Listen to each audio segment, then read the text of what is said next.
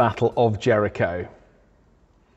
Could be a question in a Sunday school quiz, couldn't it? Who fought the Battle of Jericho? The children who know the story well will say Joshua. Joshua fought the Battle of Jericho. There's even a song, isn't there? An old-fashioned song about it. Joshua fought the Battle of Jericho and the walls came tumbling down. But actually, look closely at the account in Joshua chapter 6, and I think we'll see that Joshua didn't really fight anything at all. Here we go. The Lord said to Joshua, "See, I have delivered Jericho into your hands, along with its king and its fighting men. March around the city once with all the armed men. Do this for 6 days. Have 7 priests carry trumpets of ram's horns in front of the ark. On the 7th day, march around the city 7 times, with the priests blowing the trumpets. When you hear them sound a long blast on the trumpets, have the whole army give a loud shout. Then the wall of the city will collapse, and the army will go up, everyone straight in." So Joshua didn't really fight the Battle of Jericho, did he? God was the one who fought it. Joshua did practically nothing. God says at the start of this reading, "See, I have delivered Jericho into your hands." I've already done it, says the Lord. I'm in charge. I will win the battle. But the Lord gives them an instruction which they are to follow. And it's the thing about marching around the city once a day for 6 days. And then on the 7th day, they march around it 7 times, blowing the trumpets. And then at the end of that, there's a big long blast on the trumpets, after which the whole army is to give a shout. Some people have seen in this a possible kind of naturalistic scientific explanation of how it might have happened.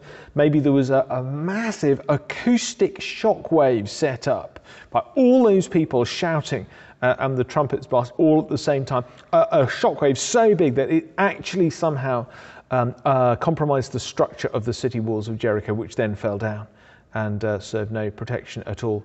And then the city was ransacked. But actually, whether it has a scientific explanation or not is secondary, because even if it does, it still, says God, his own work. The Lord has delivered the city into their hands.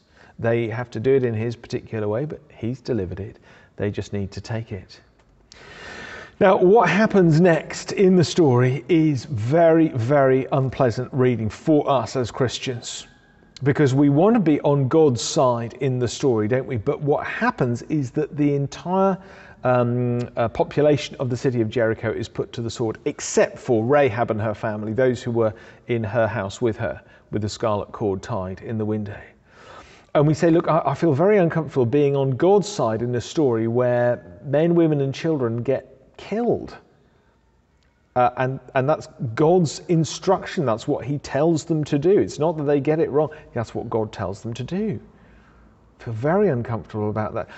Now, this is a massive topic. I'm not going to explore or exhaust it in just a few minutes now. But the point is, we're getting 2 things here, 2 big lessons here. One is God is really serious about sin. He's really serious about sin.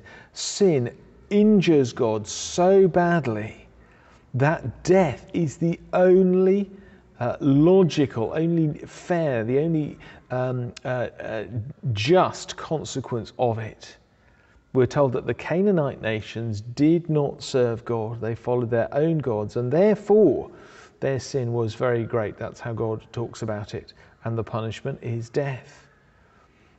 Our sin is very significant. Our sin is very, very serious. The punishment for our sin is also death. It's the same God pronouncing the same punishment on sin. And we sometimes forget that God actually condemns each of us to death for our sin.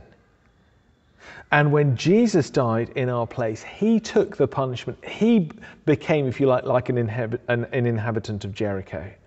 He became like you and me, punished for sin. But we've also been given that great mercy through the death of Jesus in our place, just as Rahab was and her family in Jericho. See, not every single person was killed. Those who turned to the Lord, was shown mercy. We're not told that Rahab was any less guilty than all the others, but she turned to the Lord at that last moment and was shown mercy. And that is the offer that we extend to all who will hear God's story. The good news of Christ's love for us is that even though each of us deserves to be killed for our sin, instead Jesus died and we've been brought into God's people. Let's pray.